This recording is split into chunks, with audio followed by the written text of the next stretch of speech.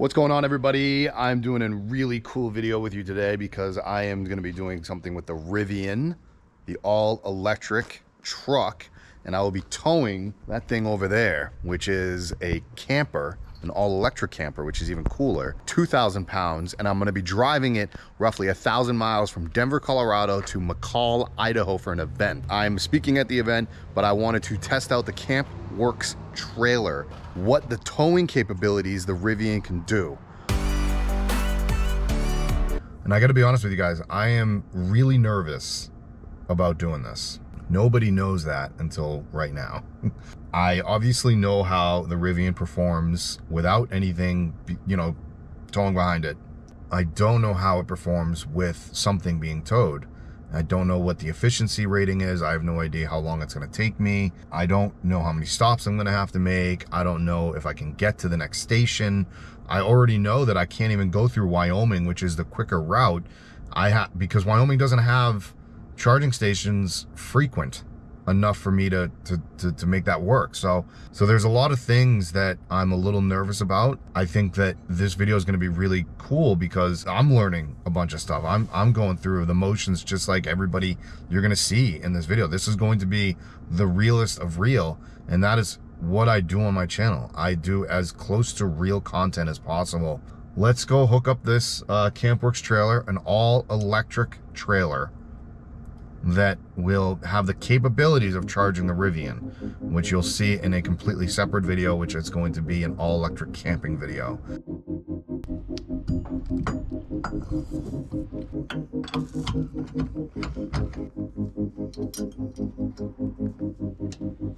As soon as you hook everything up on the Rivian, and other people have talked about it in their videos, the percentage goes way down, or the mileage goes way down. So automatically it drops to pretty much half. So it'll go to half the amount of what I can actually go. So right now it says 139, and as soon as it feels the weight of the trailer, it should adjust, and let's hope it does, and we're gonna find out. So.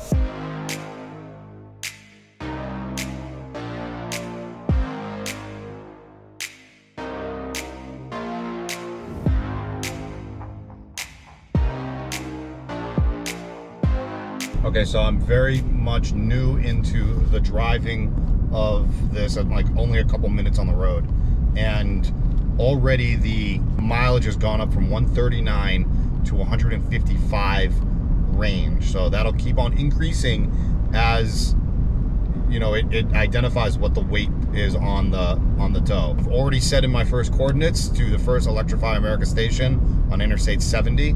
My biggest concern is charging properly at these stations, because I might have to detach the towing when I get there. These stations are not very equipped to have the...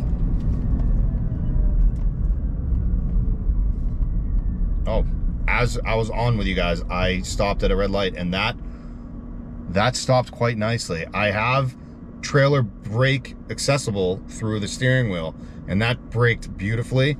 Does not really feel that I'm towing actually anything at all. The 2,000 pounds is not a lot for this. It pulls it like a dream, honestly. It's really not that bad to tow with the Rivian. Obviously your efficiency goes down.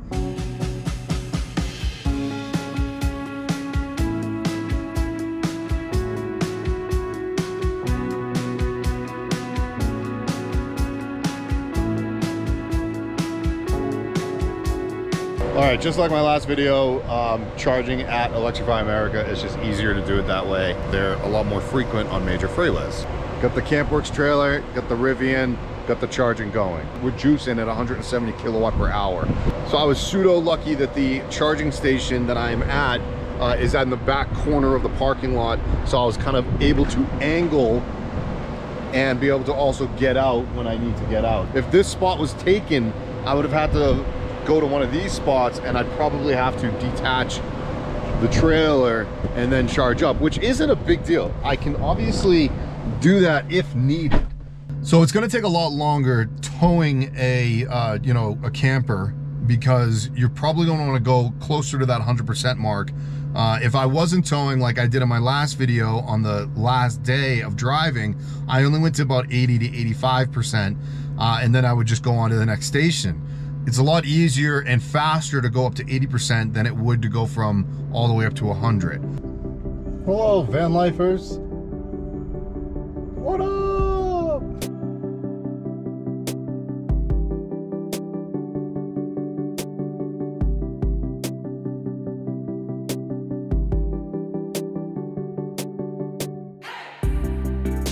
Downfall to towing is you obviously have to stop more frequently. The mile range has been going all over the place. I saw as high as 180, and I start, like, if I go all the way to 100%, it'll automatically start at like 150, which 150 mile range is 50% of the original mile range on all-purpose mode in the Rivian R1T. I'm between Breckenridge and Grand Junction, Colorado. Now I was gonna try and make it to Grand Junction, and I only have like 90 miles to get there. But my range, when I originally got into my truck, said that I wouldn't be able to make it there because it was exceeding the limit. But when I rolled into this location, it didn't drop as much as it said it was gonna drop, the mile range. So when I rolled in here, it said I had 114 miles to empty, but Grand Junction was like 90. So I didn't want to take that chance. And the reason I didn't want to take that chance is because I'm driving through the Colorado Rockies, and there's a lot of going up. And when you're going up, it uses more power. Yes, you're gaining a lot going back down, and that's probably what really helped me from Breckenridge to here, was there was a lot of downgrade. So I'm coming out of the Rocky Mountains right now. The good news to all of this is I've got some killer views all around me. Other than the charging stations themselves, they're kind of like, meh. But like, look at the mountains and everything, and then there's mountains back up there. Like, it's gorgeous here. Now I now signed up through Electrify America. Why I didn't do it during my entire trip from Boston to Denver is beyond me. But I'm saving myself a lot of money because I signed up for the $4 a month, membership, because I figure I'm going to use these quite often, especially the next couple of weeks. You can change that membership at any time. $4 a month gets me, like, instead of it being like 43 cents per minute, I believe I'm doing it now for 31 cents per minute. Like, there was something wrong with the stations. It was weird. And they were like, oh, we're not accepting card payments because the card reader wasn't working. You have to be a member. So I just signed up real quick. And then the actual machine itself was frozen. So I didn't know this either. There's a helpline. There's numbers that you can just call for customer service. But I got a hold of somebody within, like, I don't know, 6 or 7 minutes on hold. They actually reset the machine. These things are just large computers, right? So they just like reset it. They rebooted it. And then now, bada bing, bada boom, I got myself a nice little charge going on. I'm in Utah. There's actually a sign. Look at that right there. Boom. Utah. Boom. Didn't get as far as I wanted today. That's what you get when towing with an electric vehicle. It is what it is. Progress actually isn't as bad as I thought it was, but we're gonna get some shut-eye. I'm gonna sleep in here right now. I'm taking up 2 spaces, but there's plenty of spaces. I'm not really taking anything away from anybody. I'm at a rest area. That's what these places are used for, so it's pretty nice.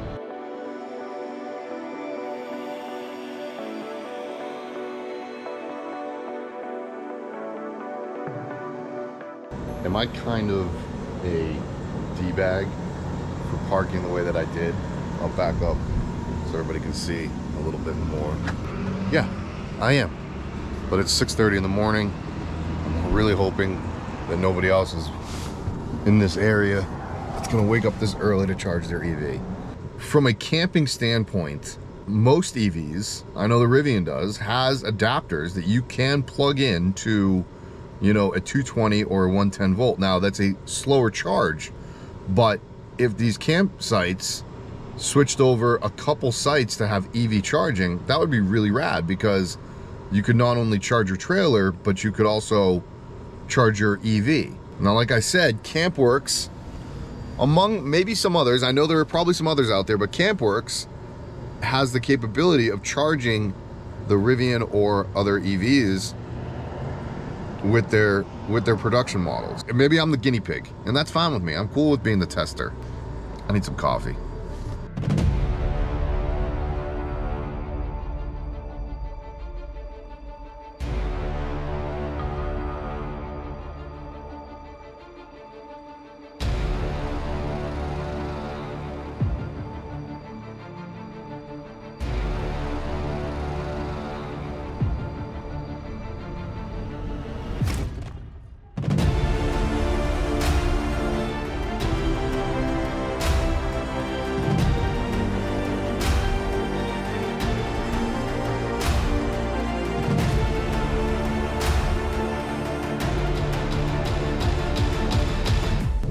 side note, I found this a little interesting. I was talking to a gentleman at one of the charging stations this morning, and he had a Volkswagen EV, whatever that is, whatever the model is. But he said he also owns a Tesla.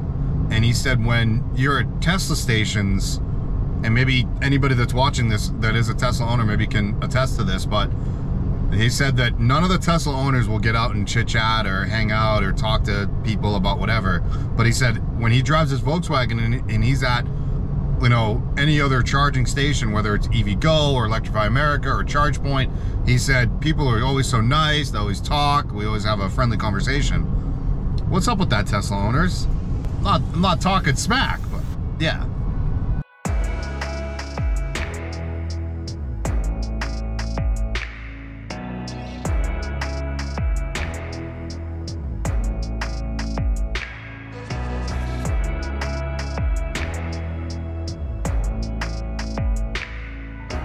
For all you towing enthusiasts out there, I will say that this thing tows like a dream. As I've already said 47 times in this video, I'm towing about 2,000 pounds, and the capabilities of the R1T can tow up to 11,000 pounds. So the real test will be when I tow my tiny house when it's built. Right now, I can't even feel that I'm towing. It's crazy. And I'm on windy roads right now, going through the Utah mountains, and I'm going 60 miles an hour. Doesn't even feel like I'm towing anything at all. It is an absolute dream in regards to the towing. Efficiency, that's a different story that I'm gonna save for later in the video, but efficiency wise, how you wanna do camping and things like that, you may have to do a little bit of extra planning. Possible? Of course it's possible. Worth it? That one's up to you. It's all a matter of preference when it comes to stuff like that, you know, but if you were towing a boat to a boat ramp, super easy to do. At worst, you'd get 150 miles. At worst, 150 miles. So that's not all that bad. From what I'm seeing here from the towing, it's the range inconsistency is a lot. They don't really know the exact range that you're gonna get. 150 miles doesn't actually mean 150 miles. I went up to 95% on the battery. It said I had 148 miles or whatever it was. I've gone almost to my next destination. I'm about 30 miles out. It was 107 miles away, and I have 109 miles left until empty. The mileage, it isn't very accurate. What I would actually love to see Rivian do, maybe on one of their over-the-air updates, is if you could somehow know the weight of what you're towing, and then you could adjust that into the towing like section when you select towing, and you could say, okay, choose the weight, and then it'll tell you the range due to that weight that you have on there. Because like 2,000 pounds, you're gonna get a lot more range out of it than the 10,000 pound. And then I would go a little high. So let's say you have a dry weight camper of 2,000 pounds, maybe you say 3,000, and then that'll give you an understanding of your range a little bit better. I don't know if Rivian's gonna watch this video, but I would love to see that sort of over-the-air update maybe in the future. I think that would be a cool idea. I don't know, is that too hard? Maybe I'm just being optimistic here. I have no idea. The R1T is an absolute beast when it comes to towing. Plain and simple.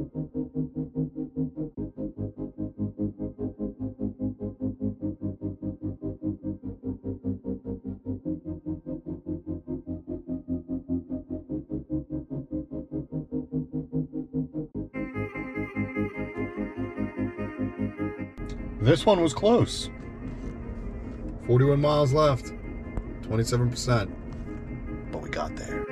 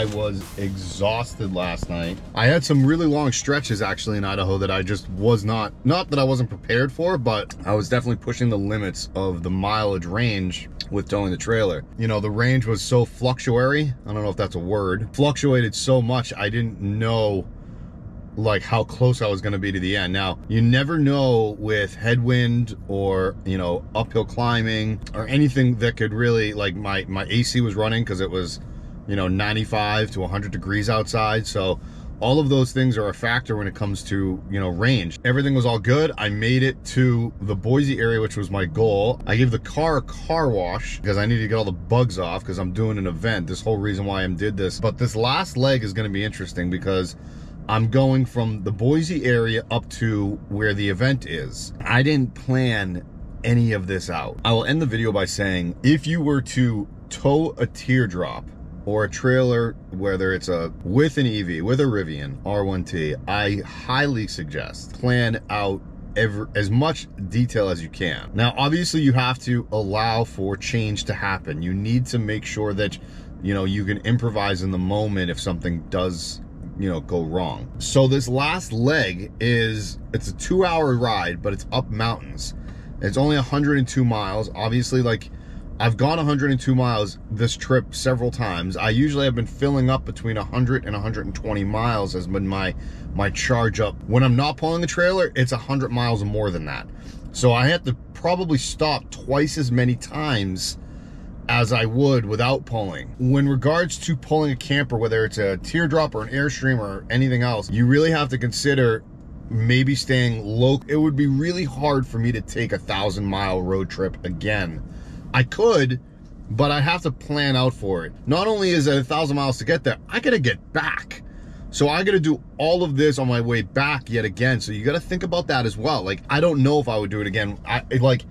I think this is perfect for people that live in the Colorado area and want to go out camping for the weekend. Just by the numbers, I'm going to give you guys some numbers that I went through. Now, also keep in mind that I did sign up for Electrify America, like right at the beginning of this trip. First station, I was a non-member, and then the rest were all membership fees, I think. At least they seem to reflect that, because the first one was $42.08. From there, I never even broke the 40 mark. I barely broke the 30 mark. I stopped a total of 1, 2, 3, 4, 5, 6, 7, 8, 9, 10. I stopped 10 times in 1,000 miles. So that's on average 100 miles per charge. One of those stations was free charge point, and for some reason it just didn't charge me. I'm not going to complain about that. Like, I probably could have stretched a couple of these, maybe could have only stopped 8 times instead of 10. This is 1,000 miles, 15 hours of driving, so I spent $220.45. Trade-off is you got to have time, spending more time driving an EV. I also just want to say lastly here that before I end the video, I drove 3,000 miles to go to an event for 2 days. I wanted to do that because that's what I love to do. I hope that you enjoyed this and you can like and subscribe to the videos. And yeah, guys, I'll see you guys next time. Later.